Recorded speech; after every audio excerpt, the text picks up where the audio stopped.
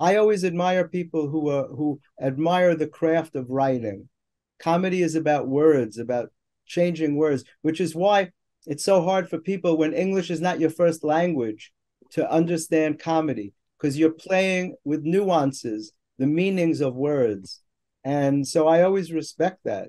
Jerry, they used to call him the doctor of comedy because he would help other comics reword their jokes when he was emceeing at the comic strip. I don't know if Yeah, you remember, but I did the book on the comic strip.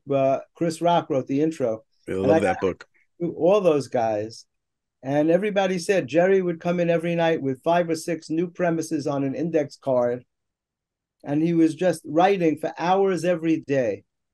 That's the kind of thing that I really admire when you take your craft so seriously. Yeah, Jerry Seinfeld was very disciplined, and I think a lot of other comics kind of followed that, where to have that at least a couple hours a day every day to write no matter what, because he looked at it like a job, like a 9 to 5 job. And he's Mm-hmm. like, hey, if I'm getting paid to do this, I might as well put the time in and build my craft. And that's what he did. And he's, like you said, a master wordsmith and observational comic, and to see the world through funny lenses, and then to know how to articulate it and know what word is the funnier word. Like Yes, Albuquerque might be a funnier word than Texas or something.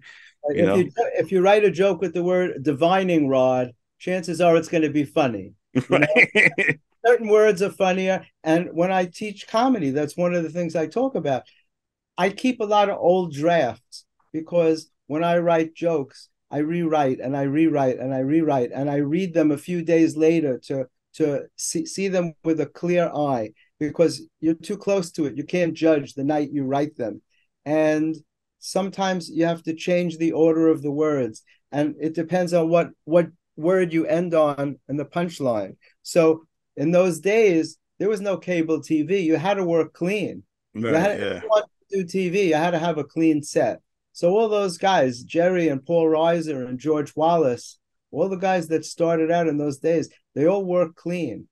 That was the only thing that you could do. And to this day, Jerry works clean. It's so funny. I was performing at the West Side Comedy Club one night, and I had an 8:30 spot, and Jerry decided that he was home, and he called into the club. He said he wanted to go on at 8:30, and when he decides to perform, he texts all his followers to let them know so people will show up at the club. So I'm sitting there waiting to go on. There was somebody who was supposed to go on before me. I see Jerry coming down the stairs with his baseball cap down over his eyes. And this particular night, he came over, he said hello to me, which doesn't often happen. He's usually very, very focused, but he came over and said hello. The person who was supposed to perform saw Jerry and left. She didn't want to, she, I think she didn't want to go up in front of Jerry. She said she was tired and she just left. So Wow. so the manager of the club said to him, "Do you want to go right up?" And he goes, "No, I'll wait." And she goes, "Jeff, you're up." So I had to go up and perform in front of Jerry. And every time, I work basically clean, but I do throw in a few F bombs. And every time I did it, I felt guilty. I'm like, Jerry's here and I got to do that. And because I'm so used to, you know, that's what the club audience expects. And Right, I can do like if I'm working like there are certain gigs where they ask you to work clean. I can do that. My right. material my material lends itself to that. I do a lot of stuff about confusion. You know, don't you hate it when you wake up in the morning and you're really in the mood to vote and there's no election? You know, what do you do That's a in a great line.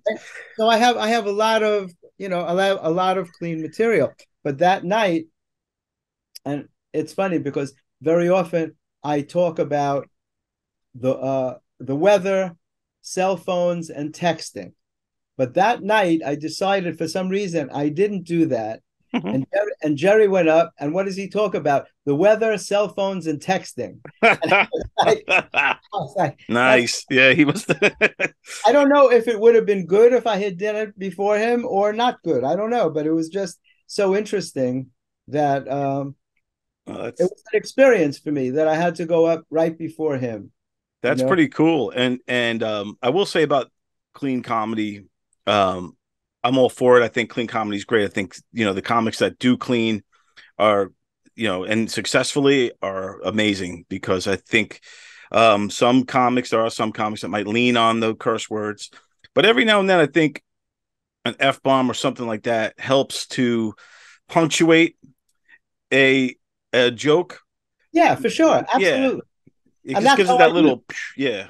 that's how I use it. I use it like to punctuate the joke. Especially coming from you, because the people might not expect an F bomb from you. And Yeah. that's even funnier. Yeah, that's what makes it funny. If you step outside of yourself, if you're someone that they don't expect, they don't know what to expect with me. I have to dress very, I dress down when I go on stage. I take off anything, like I always have Purell hanging from my belt. For 20 years, I'm carrying Purell. I take off everything because I'm very distracting to start with. People are looking, so I don't want to give them anything extra to look at. I want them to be able to listen to what I'm saying, Yeah, I you guess know? that when you say that, because you when you enter a room, everybody knows you're there. You have a presence about you. You have a style, a fashion, the way you dress, your hair, even your glasses are like rim red, and everything. So you pop, you stand out. So I guess that can work against you, maybe if you go on stage. If people, it's almost like a hot girl or a muscular comic. I It was takes just going to say that. Yeah, a beautiful girl also. It's very hard for them because people are wondering, they start thinking about you. What's this about?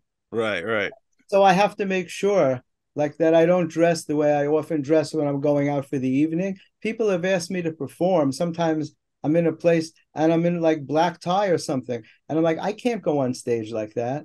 It doesn't feel right. right. I don't have the energy because I think it's too distracting to people. That's how I feel about it. And I could be totally wrong.